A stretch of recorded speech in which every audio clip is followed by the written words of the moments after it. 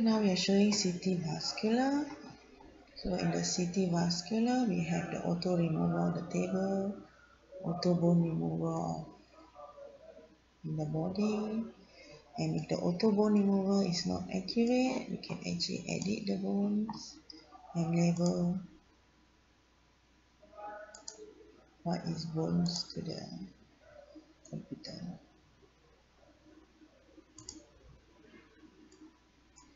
We can even show back what is not the bone.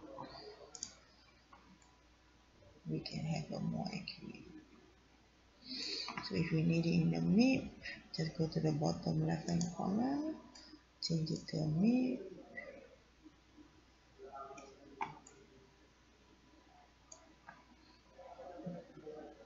And hide the center line. And on the top right hand corner, we can do radial ranges of the MIP.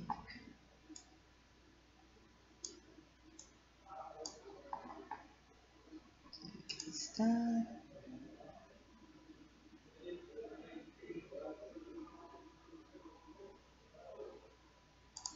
And save. So in this new series, the new series will come out in all the ranges. And this can be right click and send to fax or to be printed. So in the vascular, we do automatic tracing of the vessels, the run-off right, the run-off left, the right renal artery and the left renal artery. So if more vessels need to be traced, we can choose the semi-automatic multiple clicks. Choose 2 points in the vessels.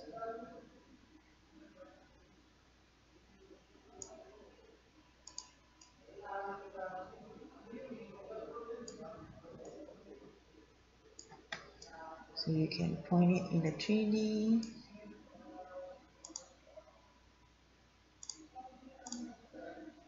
You can use the 3D. Double click at the end. And you have automated tracing. If you need to relabel the tracing, just double click on the tracing.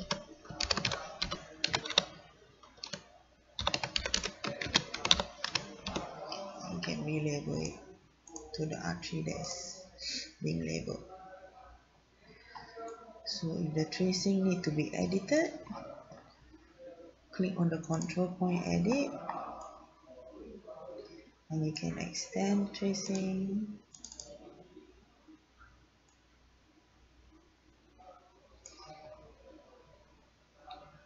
Remove the control point.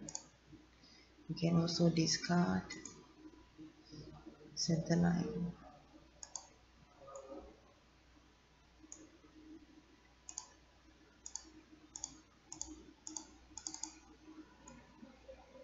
When we are done, just press escape. And there you have a tracing of the renal arteries. So in vessel evaluation, you can calculate stenosis measurement, diameter of vessels, and also the length of the vessels. So in length of vessels, we can measure the length of the tracing itself.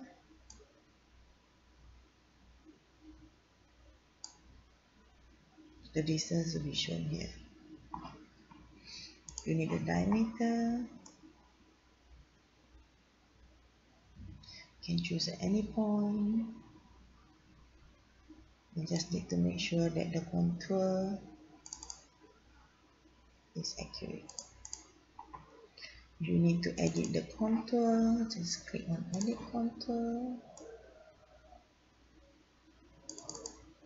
and make the necessary changes.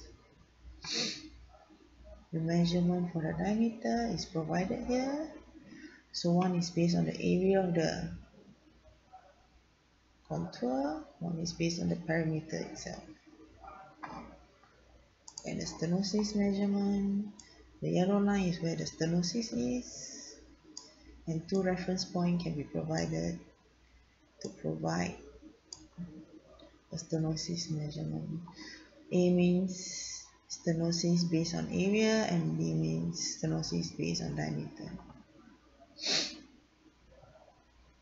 You can change the properties to just include one reference point or even two reference points. So if you need ranges of the tracing, you can just click on radial CPR. Just determine which degree of steps you want. Start, and a new series will be added here in the results, and you take a snapshot every 30 degrees. If you want to do a parallel CPR over the 2 points that is shown here, and so every 2 mm a snapshot will be taken.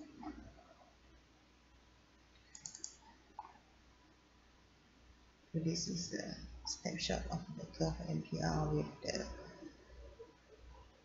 transverse cross section.